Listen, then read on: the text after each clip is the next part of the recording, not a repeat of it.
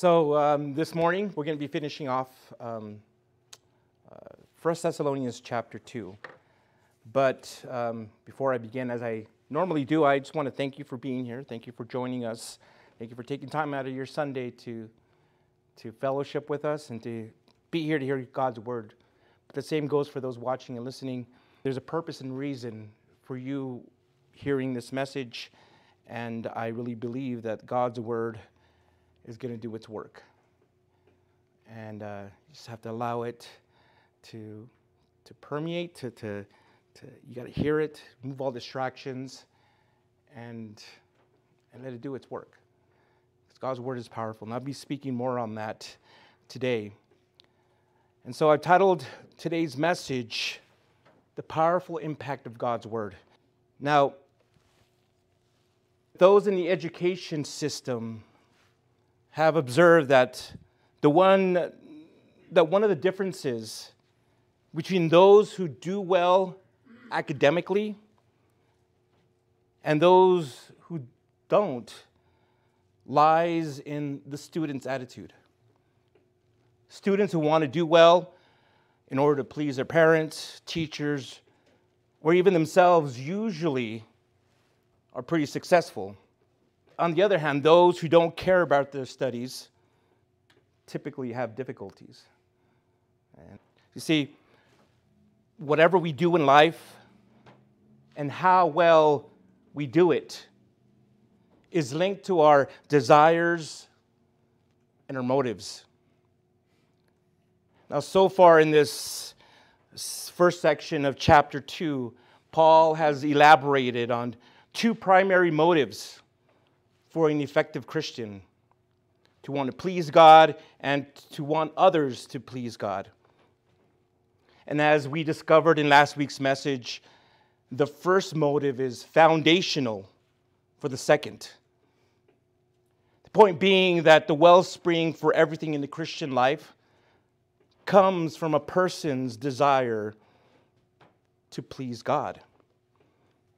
Now, in light of this, a couple of questions arise. The first being, how can people acquire the desire to please God if they don't have it?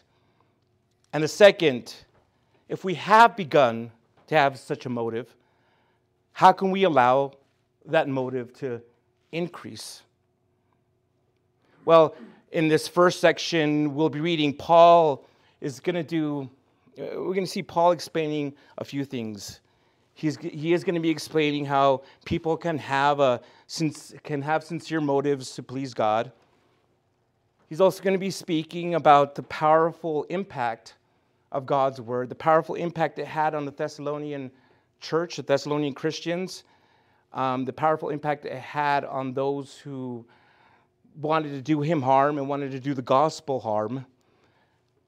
And also, we're going to be looking in this last part of the chapter, he's going to be telling the believers at Thessalonica about his sincere desire to see them and to fellowship with them, but how he was hindered to do so. Again, because of the Word of God. And so that's going to be the focus here. How to have a sincere desire to please God and powerful impact of God's word. So let's pray and ask the Lord to speak powerfully to us this morning as we get into his word. Heavenly Father, you're so good. You're so amazing. We praise you and adore you for being just the one and only true God. There are many little g gods, Lord, but you are the only one. You're the only one that matters. You're the only true God. You give life, Lord. You give mercy, give love, Lord. And every day you shower us with those wonderful blessings. Thank you for your grace. Thank you for all you've done. And so now as we get into your word, Lord, I pray that it will have a powerful impact. I pray that the people here and those watching will see the effects it can have on a person's life, the powerful and beautiful effects it can have on their lives. So, Lord, I just ask you right now to remove any distractions, Lord, anything that's keeping our minds busy, preoccupied, those things that have kept us from really focused on you this whole entire week. And may we just sit right now at your feet and hear your word. Your beautiful, wonderful, inerrant word. Fill this room with your spirit, Lord. Keep us safe. Let us hear from you now. We pray this in the name of Jesus. Amen.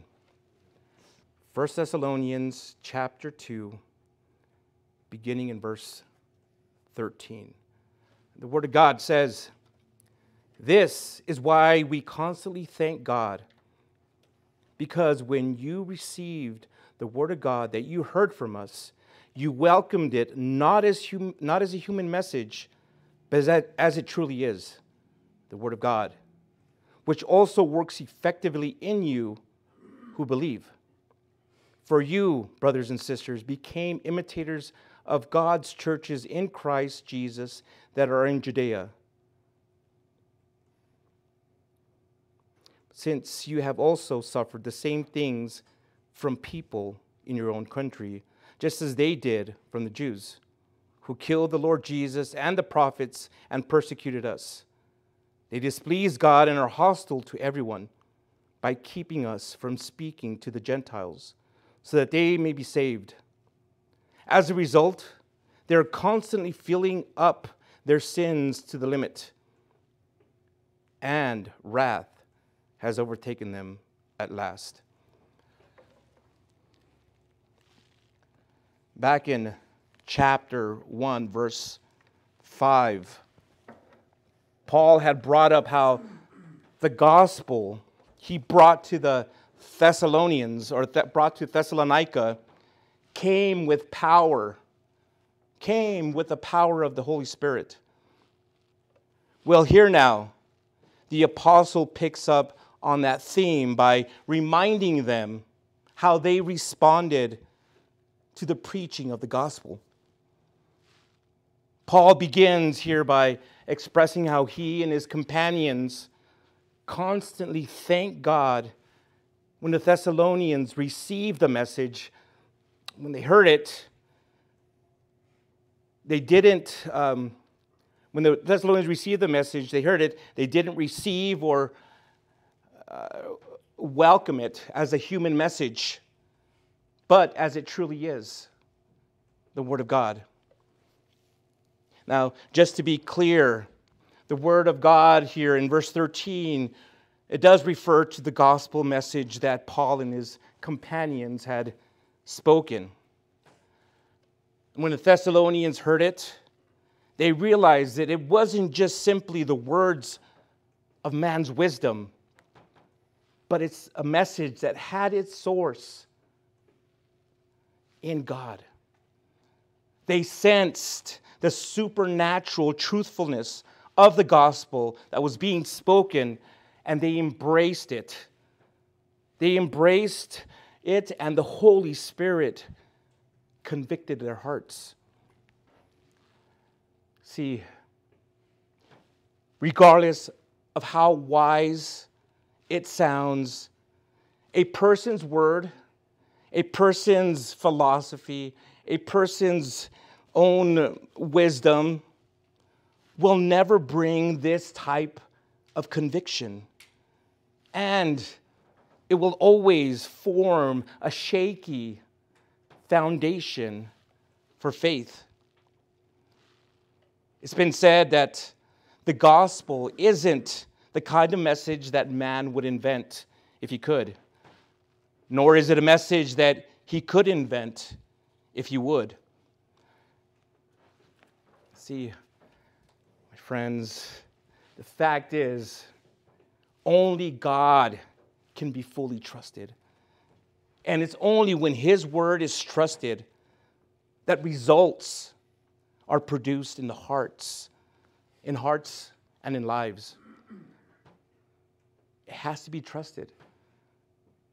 It has to be received and it has to be trusted. If you want God to really change your life, you got to allow it to come in. You got to receive it. You got to receive it and trust it. And it's then that it will begin to you'll see the results. The results are produced in the hearts and lives. Now, Hebrews chapter 4, verse 12 explains that process. And there it says, for the word of God, listen carefully, the word of God is living and effective and sharper than any double-edged sword, penetrating as far as the separation of the soul and spirit, joints and marrow. It is able to judge the thoughts and intentions of the heart. When Christians share their faith, if you're a believer here, if you're a Christian and you share your faith, Christians aren't presenting a philosophical viewpoint or a personal opinion or their subjective views on the world and in life and in the world we live in. No, you're not doing that. You see, if shared properly, we're actually announcing the divinely revealed truth of God, the spoken word of God that has a power to save and transform lives. Now, it's true. Yes, I know some will receive it and others won't.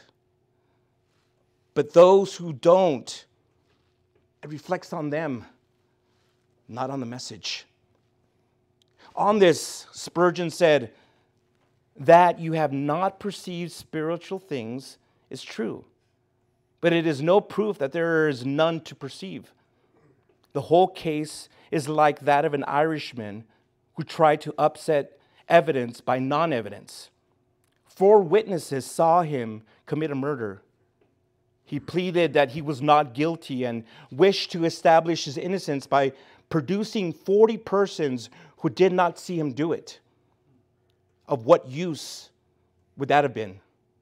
So, if 40 people declare that there is no power of the Holy Spirit or Holy Ghost going with the Word, this only proves that 40 people do not know what others know. That's the spoken Word. In addition to the spoken Word, there's also the written Word of God. The Bible. It has the power also to transform people's lives. And for this reason, it shouldn't be treated as any other book. The Bible you're holding or you have on your laps is different in origin, character, content, and cost. Every word in that Bible was inspired by the Spirit of God and written by men of God who were used by the Spirit of God. It's holy, pure, and perfect. And it was written at great cost, not only to the writers, but also to Jesus Christ, who became man, so that the Word of God may be given to us. You see, Christian, the way you treat your Bible shows your regard towards Jesus Christ. Let me explain.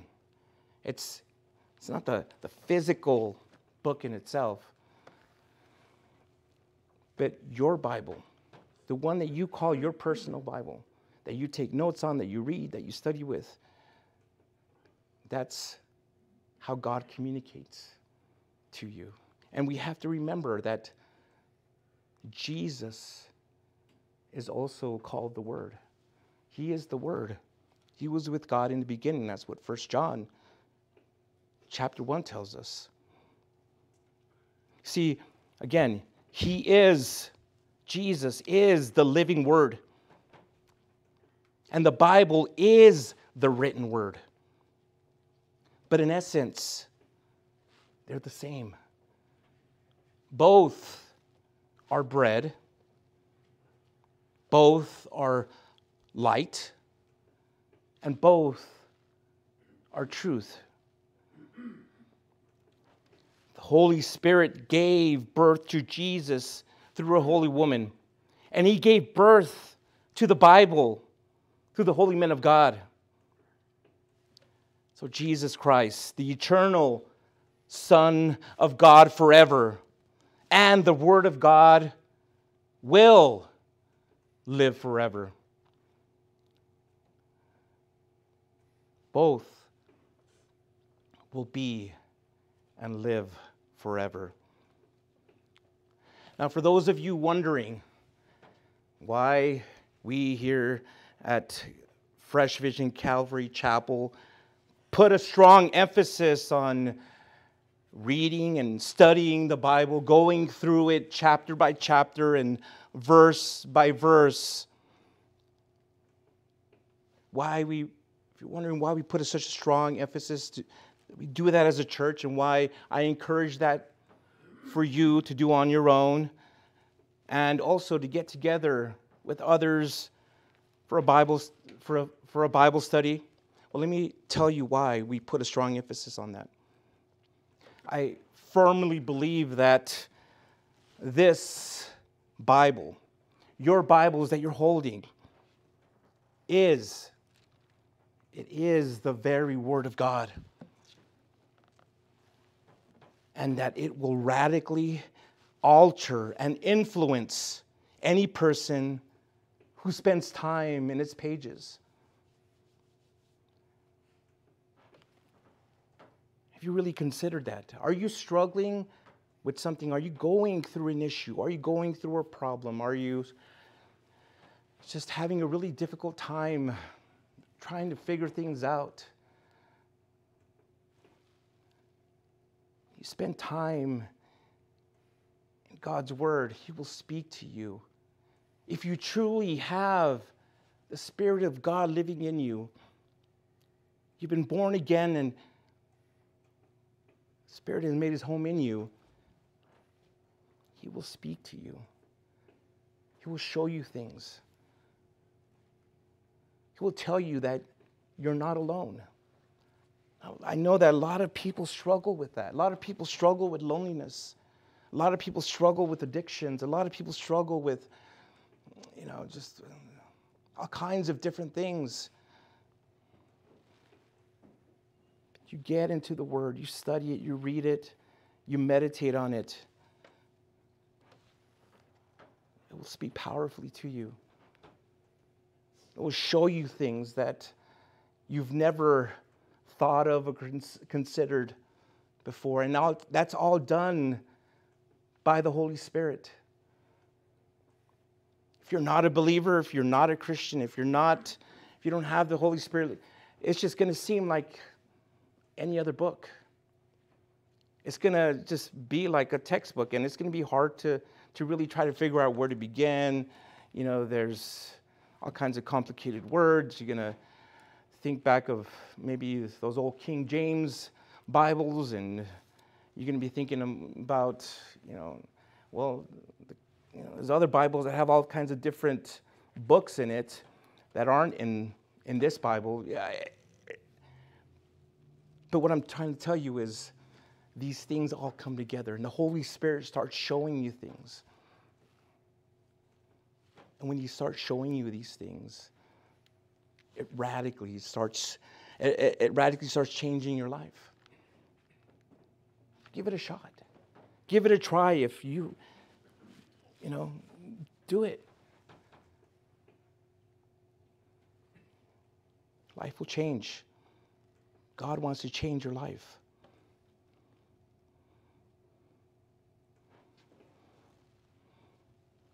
Let me also bring up another point in this verse 13. The Thessalonians' initial acceptance of the message, it was an act of faith. They received it by faith. But by faith, they also obeyed it. They also obeyed the word. And the word went to work in their lives. So by faith they received it, and by faith they obeyed it.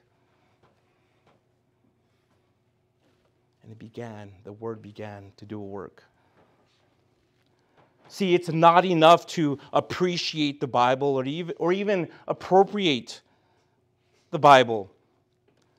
We must apply the word in our lives and be the hearers and doers of the word. The word of God has in it the power to accomplish the will of God. For nothing, as it says in Luke 1:37, nothing is impossible with God.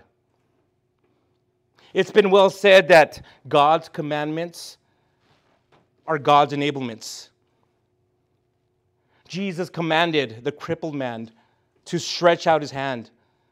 The very thing that man couldn't do. Yet that word of command gave him the power to obey. He trusted the word. He obeyed it and was made whole. He trusted it. He obeyed it. And as a result, he was made whole. You see, church, when we believe God's word and obey, he releases power, divine energy that works in our lives to fulfill, again, it's important, to fulfill his purpose. Plural sense, his purposes. The word of God within us is a great source of power in times of testing and suffering. Those of you suffering and going through trials and going through difficult times, the word of God is a great source of power. And so here's the thing. Here's how I'll sum up that verse. If we appreciate the word, heart, appropriate the word, mind, and apply the word, the will, then the whole person will be controlled by God's word, and He will give us the victory. He will give you the victory. If you appreciate the word, if you appropriate the word, and apply the word, and the whole person is controlled by God's word, and He will give us the victory. Well, then, in verses 14 through 16, Paul states the results that the word had produced in the lives of the believers in Thessalonica.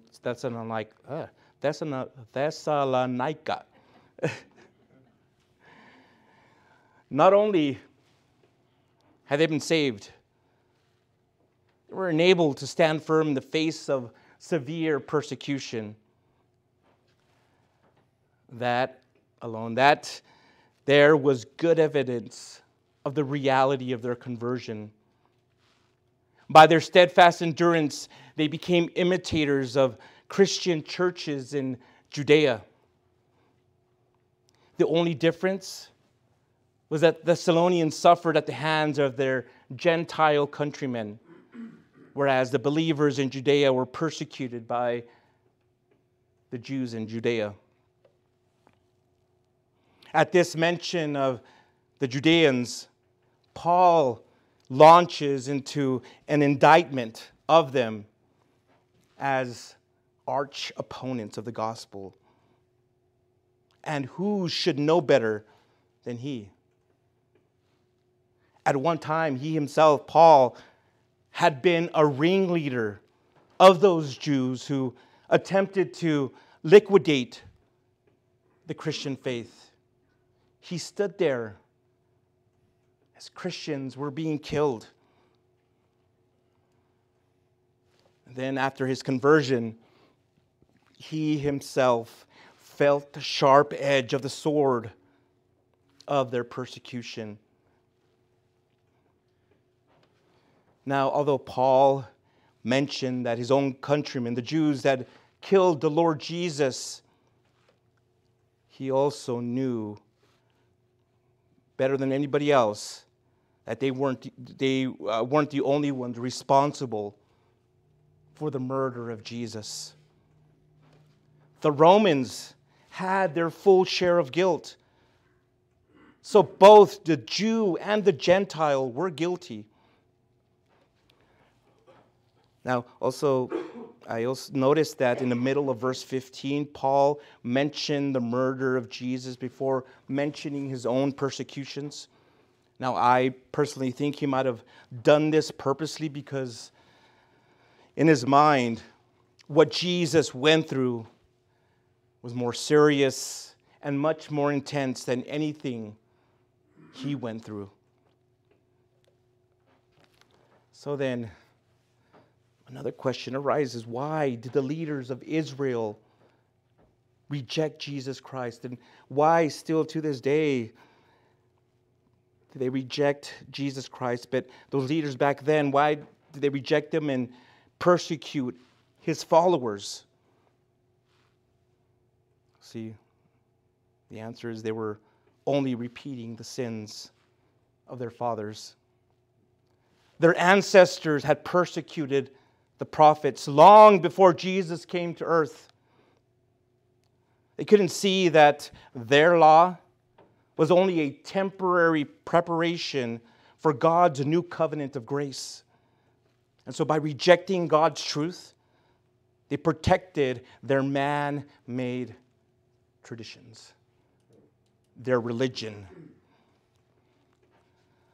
The sad thing was that Israel was filling up their sins, as it says in verse 16, and storing up wrath for the day of judgment. This image is used in Genesis chapter 15, verse 16. And Jesus used it in his sermon against the Pharisees in Matthew chapter 23, verse 32. God patiently waits as sinners rebel against him. And he watches as their measure of sin and judgment fills up. And when time's up, and eventually, yes, everybody's cup gets filled. When that time is up, that happens, God's patience will end. And judgment will fall. Again, in particular here, he's speaking of Israel, the Jews. Now, in one sense, judgment has already fallen on Israel. For they were a scattered people, and their nation in Palestine was under Roman rule. But an even greater judgment is to fall in the future, or was to fall in the future. For in AD 70, the Roman armies besieged Jerusalem, destroyed the city and the temple, and ended the period of God's patience with his people during the ministry of the apostles. Although tragic, it's true that the righteous suffered because of the sins of the wicked.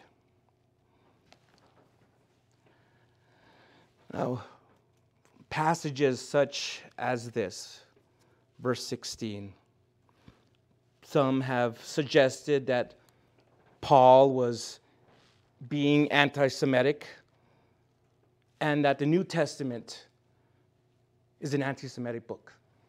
They will take verses like this and say, I can't believe in the Bible because it speaks out against the Jews. It's an anti-Semitic book.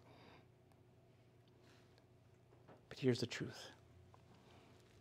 Paul had a deep, deep love for his countrymen, the Jews. And in Romans chapter 9, verses 1 through 3, he even said that he'd be willing to be cut off from Christ if it would have meant their salvation. Although his ministry was primarily to the Gentiles, he never lost his burden for the evangelization of the Jews.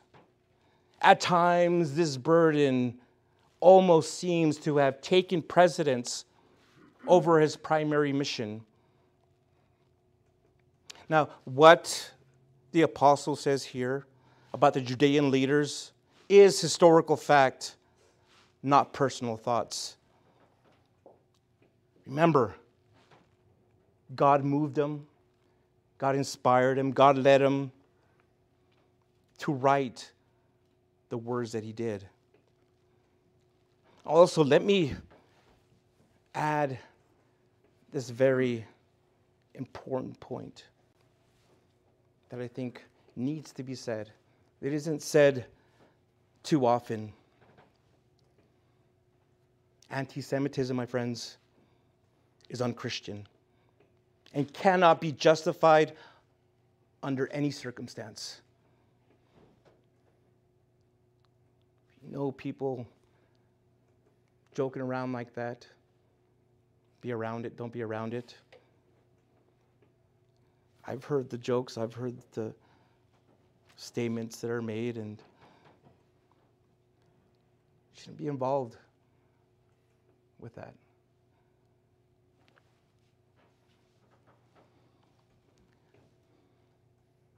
Anti-Semitic is unchristian. It shouldn't be tolerated. It shouldn't come, again, from Christians. But with that, let me also just say this. Keep this in mind.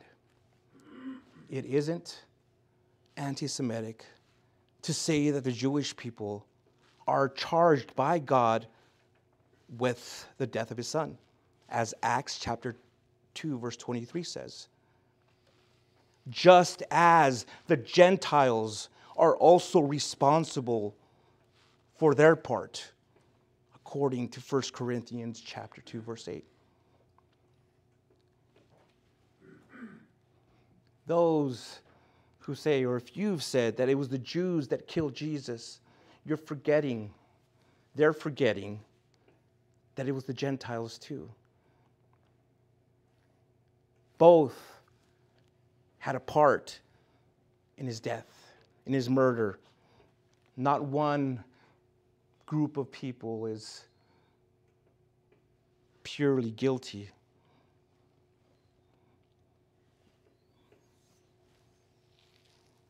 In these verses here, Paul was encouraging the suffering Christians by assuring them that their experience weren't new or isolated. Others had suffered before them, and even then, suffering with them. The churches in Judea had been exterminated. The churches in Judea hadn't been exterminated by suffering. If anything, they had been purified and they thrived. They increased. But the persecutors were filling up the measure of wrath to be heaped on their heads. Now, interestingly, Hebrews chapter 7, verse 25 says that saints have been saved completely. But here in verse 16, it also says that sinners will experience God's complete wrath. Sinners, you're saved complete. Saints, you've been saved completely. Sinners will experience, if they don't repent, believe in Jesus, accept them, they will experience God's complete wrath, whether they're Jew or Gentile. Now, also here is one of the great values of the local church. We stand together in times of difficulty and encourage one another. It was when Elijah isolated himself from the other faithful Israelites that he became discouraged and wanted to quit. In light of this, back when we get to chapter 3, Paul will state that one reason Paul sent Timothy back to Thessalonica was to encourage the believers there. I encourage you, if you can, to remember this as a believer. A lonely saint is very vulnerable to the attacks of Satan. I know many Christians who have tried to do it on their own, tried to figure it out on their own. They say they don't need the church, they don't need the fellowship, they don't need to get together, and they isolate themselves. Rather than being part or, going full-on backslider, they just isolate themselves. They say, I'm not going to be part of that, and I'm not going to be part of that. I'm just going to be here. But again, it gets lonely. When you're lonely like that, you're vulnerable to the attacks of Satan. Jesus went through it out in the desert. He was attacked, but he knew the word. And what did he do immediately after he was tempted? Went out and started having fellowship. That was part of the plan. That was part of Jesus' plan. Don't, assume that that's your plan as well. But what I'm saying here is, again, you isolate yourself, you're going to be vulnerable to the attacks of Satan. And the point I'm making is that we need each other. We need each other in the battles of life.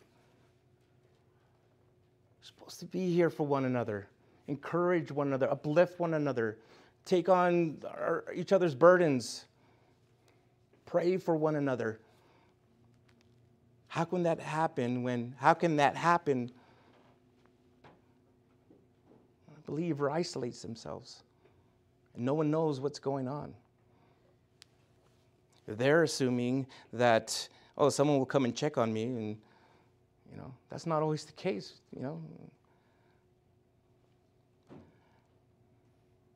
People do care. They want to know what's happening.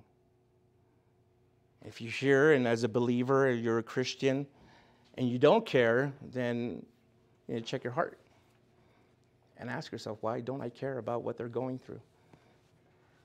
It's my brother, that's my sister.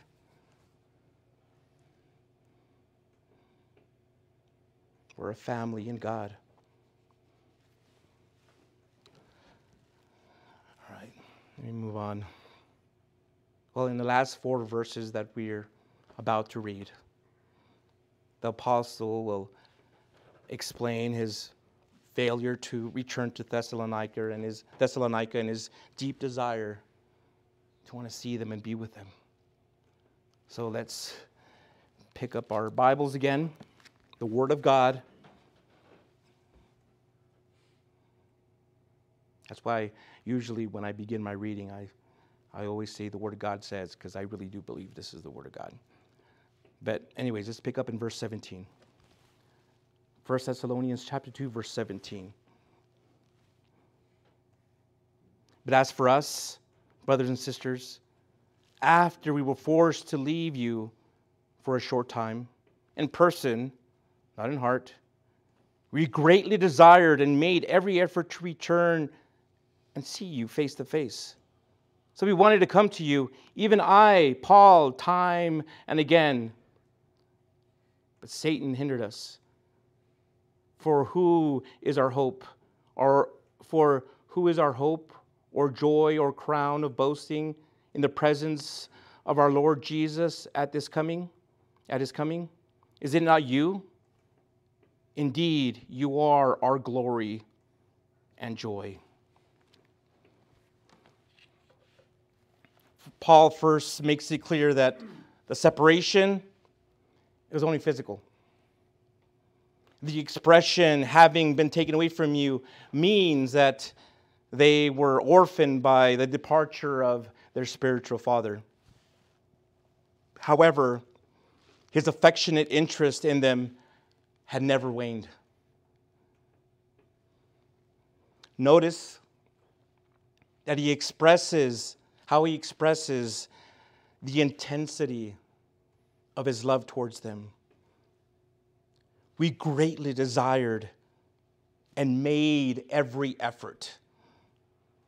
Then in verse 18, he explains how twice he had tried to go back to Thessalonica, but twice Satan had hindered him. Paul, in all his apostolic ministry and authority, he could still be blocked by Satan. But Paul didn't just receive this satanic hindrance in a fatalistic way. He just didn't say, man, forget it. Satan's blocking me. That's it. Ministry's done. Forget about it. I'm going home. No. He did something about the hindrance. First, Paul understood that this was a satanic hindrance. He knew this wasn't a random circumstance, but a direct attack from Satan. Paul had the discernment to know. Second, Paul had faith. For a short time means that Paul knew that it would only be for a short time until the roadblock was overcome. Third, Paul was committed to fight against the roadblock any way he could. If he couldn't be there in person, this letter that we're reading will go for him and teach and encourage the Thessalonian believers in his absence. And finally, God brought victory. Acts chapter 20, verses 1 through 5 describes Paul's eventual return to Thessalonica and to other churches in the area. Here's something else that Spurgeon said. Supposing that we have ascertained that hindrances in our way really come from Satan, what then? I have but one piece of advice, and that's to go on, hindrance or no hindrance. In the path of duty is God, the Holy Ghost. In the path of duty as God's Holy Ghost enables you. Keep going. If Satan's hindering you, you know it's him and he's keeping you doing something, being a part of something. Again, have the discernment to know it's him. It's only temporary. But again, just keep going, keep doing, find other ways to go around that roadblock Satan has made. There will be other ways. So why was Paul so interested in going back to the Thessalonian believers? Well, verse 19 answers that question. Because they were his children in the Lord. He had pointed them to Christ and felt responsible for their spiritual growth. He knew that he would have to give an account of them in a future yet to come. They were his hope of reward at the judgment seat of Christ. He wanted to be able to rejoice in them. They would be his crown of rejoicing before the Lord Jesus Christ at his coming. Now it seems obvious from this verse that Paul expected to recognize the Thessalonians in heaven. He expected to recognize those believers in heaven. And so it follows that we too will know our loved ones in heaven. This is one of those verses that show us that we will know and recognize all those people that we cared about and loved that were believers. So that ought to give you hope as well. If you know and have loved someone that is with the Lord already, don't let anyone tell you you'll never see them again. And keep in mind, the Bible does tell us that there will be a marriage, a big old marriage supper feast, or a feast. We're all going to be there with Jesus, with the Lord. As I said, we will recognize one another. That should be motivation for you.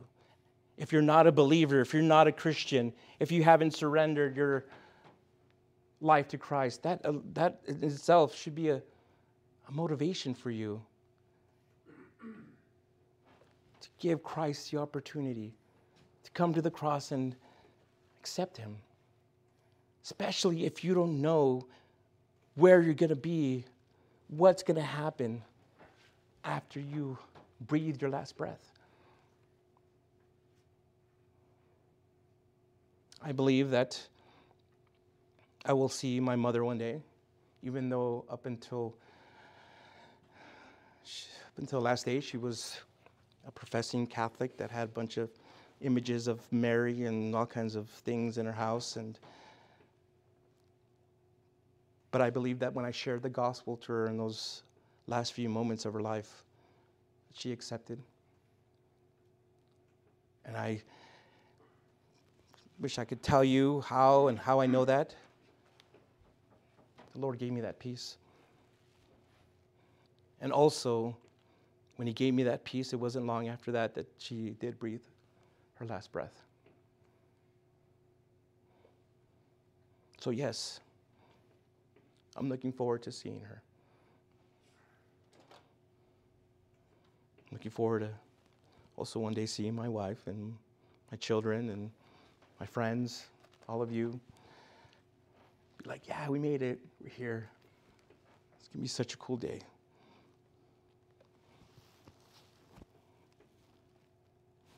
In this verse also, Paul speaks of his children in the faith as being his crown.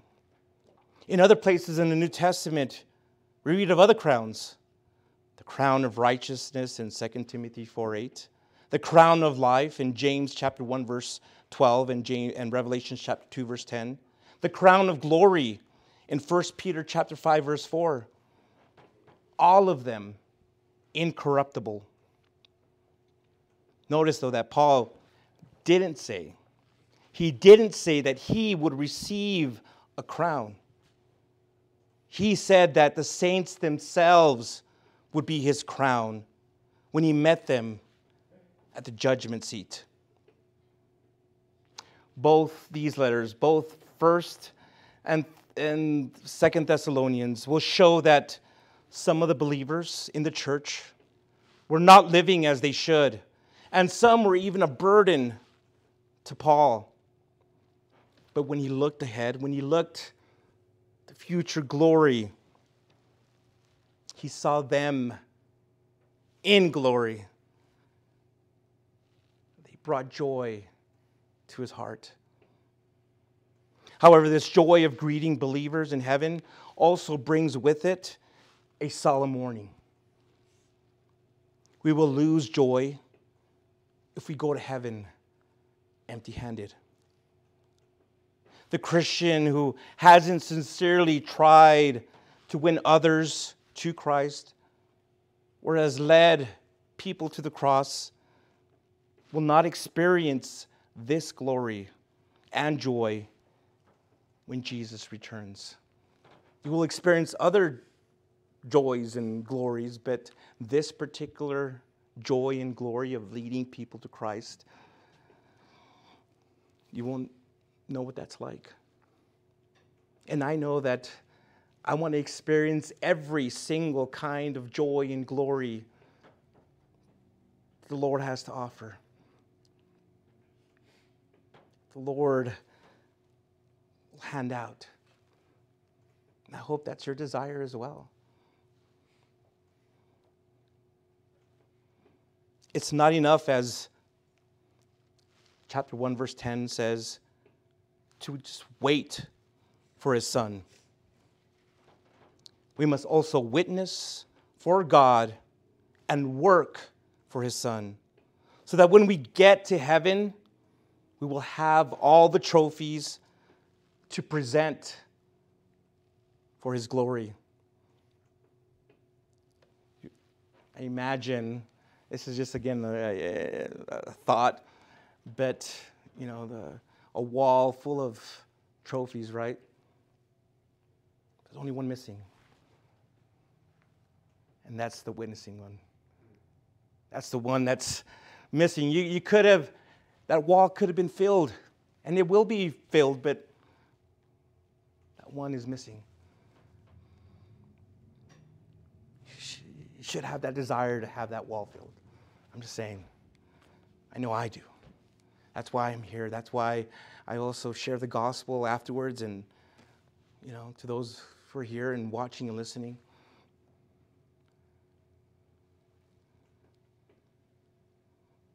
Trophy of the gospel. And again, you'll be presenting that. That'll be presented for his glory.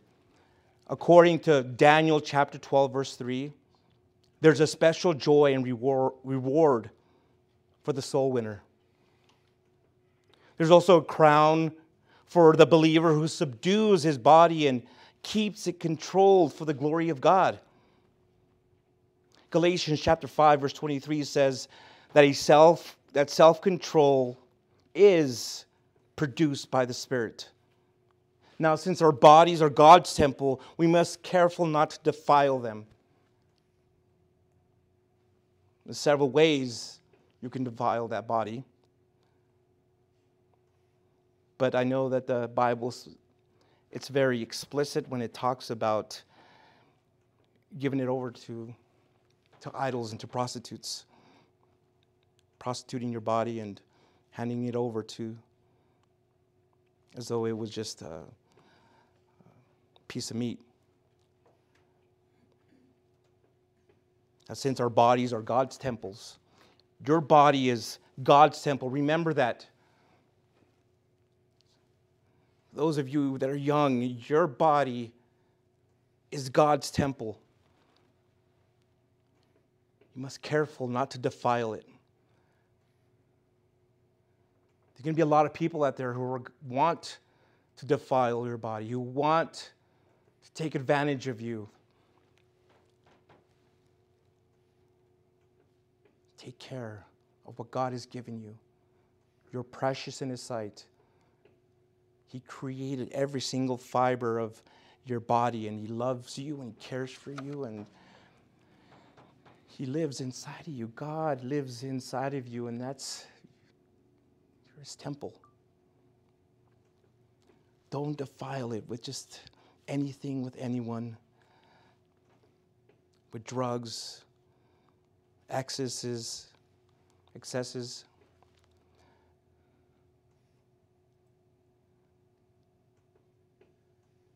Careful not to allow idols to come in there. The ultimate in giving the body to God is dying for his sake. And for this, there's a crown. Those who lovingly look for Christ's appearing will receive a crown of righteousness. Again, it says that in 2 Timothy 4:8. Now, let me also say this. As believers, We must never look on future rewards as means for showing up the other saints. You get that? It's not, these rewards aren't for you to brag about and say, hey, look at all my trophies, look what I've done, here, look what I've accomplished. No, it's not what it's for. Like the elders described in Revelation chapter 4, verse 4, a picture of the glorified church, we will worship the Lord. And then what are we going to do? We're going to lay our crowns, all those crowns, we're going to lay them at his feet. After all, our work was done in his power and for his glory. So he deserves all the praise. The fact that God promises rewards to us is another evidence of his grace. God could demand our service simply on the basis of all that he's done for us. Our motive, however, for serving him is love. In his grace, he gives us rewards so that we may have something to give him in return. When the Christians at Thessalonica read this letter, it must have just encouraged them tremendously. They were going through intense persecution and suffering, and perhaps some of them were tempted to give up. Don't give up, Paul encouraged them. Lay hold of the spiritual resources you have in Jesus Christ. You have the Word of God within you, the people of God around you, and the glory of God before you. There is no need to give up. Yes, we've been beaten up in the city, writes Paul. Yes, we've been chased down by envious Jews. Yes, we're going through real persecution. But it's all worth it. It's all worth it because you're getting saved. Church, the greatest joy in the world comes from seeing someone for whom you've been praying and to whom you've been witnessing receive Christ. Let me put that in a more simpler way.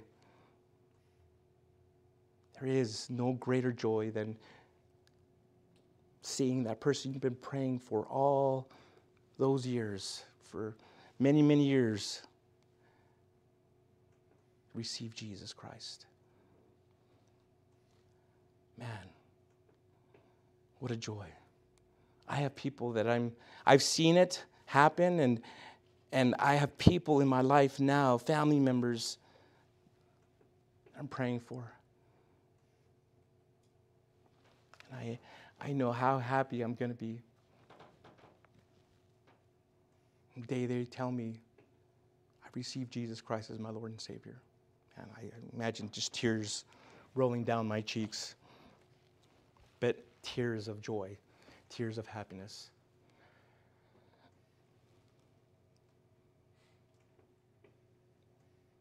No wonder Jesus tells us that when one person is saved, all of heaven breaks out in rejoicing. Truly, joy and evangelism go hand in hand. Thus, my prayer is that we would never lose sight of the privilege, priority, and pure joy of sharing the good news with simply who don't know Jesus, with people who don't know Jesus. So that's what I'd like to do right now as I end this message. If you've never been forgiven of your sins and you want to be forgiven, I want to lead you to the cross where Jesus died for all of your sins. He suffered there. And when he took on your sin, you were made holy in God's eyes. Also the shackles of sin and death were removed. So if you'd like to receive Jesus as your Lord and Savior, you want to be born again,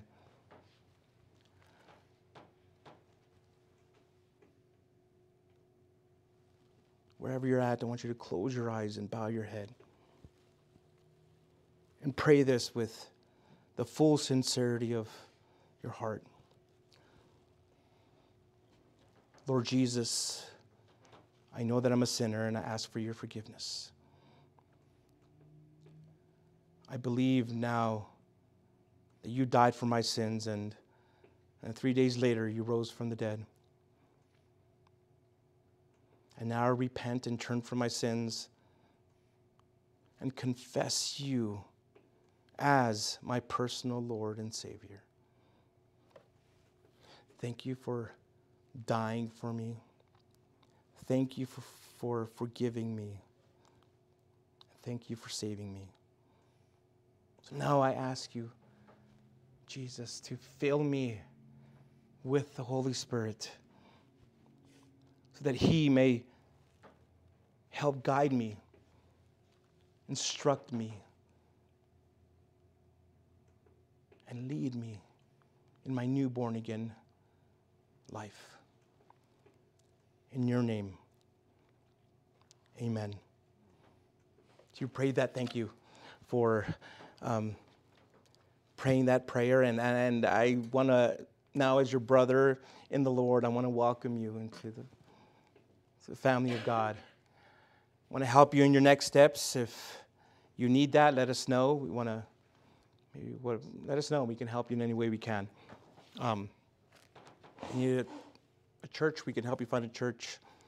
If you're here locally, I want to invite you here at our church in the northeast El Paso, corner of Gateway South and Hondo Pass. Small little church, but full of love, and you'll definitely learn the Word of God here. You won't get the fluff, and you won't get the smoke and any of that. You'll get simply the Word of God. You'll be worshiping, and you'll also be hearing the Word of God. So I invite you to come join us. Thank you for watching that aren't local, but are just happen to check out this video. Thank you, and I hope this message encouraged you. I pray that it did. It changed your life. If you believe that it may change the lives of others, please share it. I'm not going to go out there or tell you to subscribe and any of that or press the thumbs up button. No, I'm just going to share it. Yeah, someone who needs to hear it. Be that messenger. I hope you have a great day. I hope you're a blessing to others this week. For now, goodbye. I love you. Thank you so much for visiting us here at Fresh Vision Calvary Chapel. We hope we were blessed by Pastor Angel's message. For more information about Fresh Vision Calvary Chapel, such as our service time or how to get connected, please visit our website at FVCCELP.com.